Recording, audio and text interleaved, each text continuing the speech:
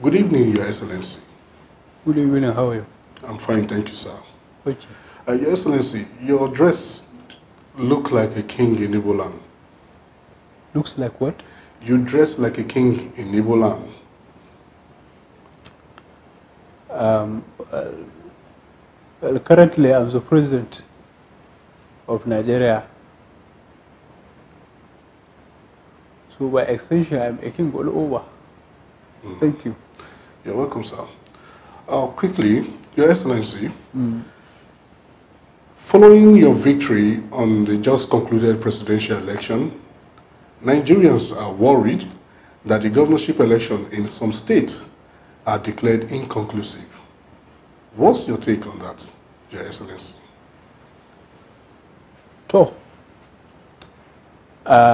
my take on it is that you might have to have another interview with the INEC chairman, because I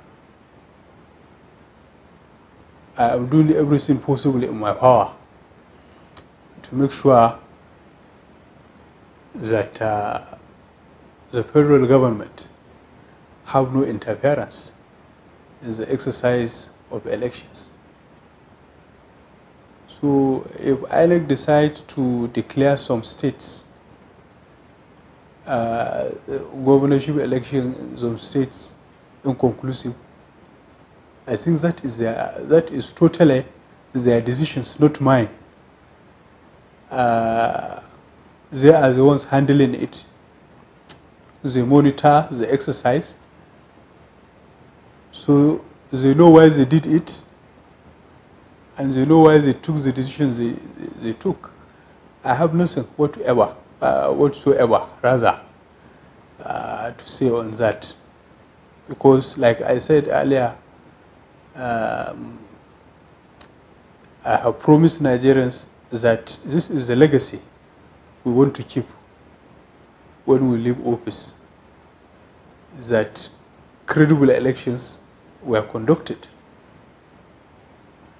So I see no reason why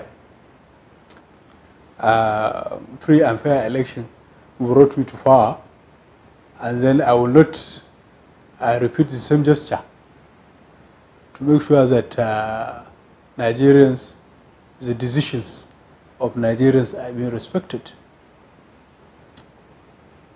So like I said, you might have to go and organize another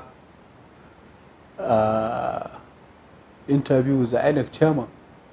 From there, you will get to hear a lot.